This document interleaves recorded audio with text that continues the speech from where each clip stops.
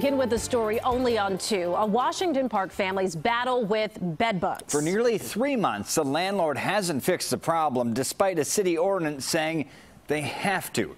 CBS 2's Tim McNicholas is near the apartment. Tim, this has been a nightmare for this family. Yeah, Brad and Erica, a nightmare that won't end. The family says they are still on the lease. They're still paying rent on the unit. But they're staying with friends on and off to try to avoid bug bites. Some of the images inside this apartment, a little unsettling. There's one right there. Evelyn Hernandez has some Up here in the corner. uninvited guests. And the problem is They're everywhere. they won't leave. We moved in February 28th, and March the 2nd is when I found the first bed bug. Hernandez says she sent the property manager these pictures the morning of March 2nd.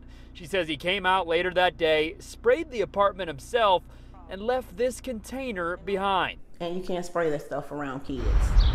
She lives here with her adult daughter and 2 young grandkids. He said that we brought the bed bugs with us, and everything that we brought in here was new, and everything that wasn't new was in storage, a dry storage with no air access.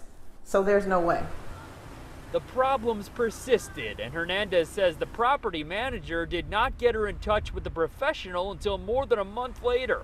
A city ordinance states it's the landlord's responsibility to provide pest control services by a pest control professional until bed bugs are gone. And the landlord must provide the services within 10 days of the first bed bug sighting. I tell him, would you want your family to live like this? Hernandez says the pest control company missed an appointment this week, and now, nearly 3 months after March 2nd, she's still waiting for a professional to kill the bugs. She tried withholding half her monthly rent, and she got a notarized letter telling her to pay up within 5 days, so she complied. We tried reaching the property manager, and he did not answer the door and hung up on us 3 times. The company is called City Properties Investments. You're getting ate up, and he thinks this is okay. It's not. Hernandez says she's working with a lawyer to get out of the lease and leave the bites behind, and that's not all. We pay $1,400 a month for rent, and I didn't pay for the bed bugs. No, I want all my money back, and that's just the bottom line.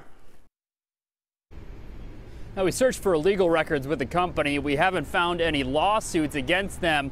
We also looked up Secretary of State records, which show that the company owns at least 6 other properties. And we also reached out to the city's Department of Public Health to see if they'll be enforcing any penalties here. We will let you know if we hear back. Live in Washington Park, Tim McNicholas, CBS 2 News. Brad and Erica. All right, Tim, thank you.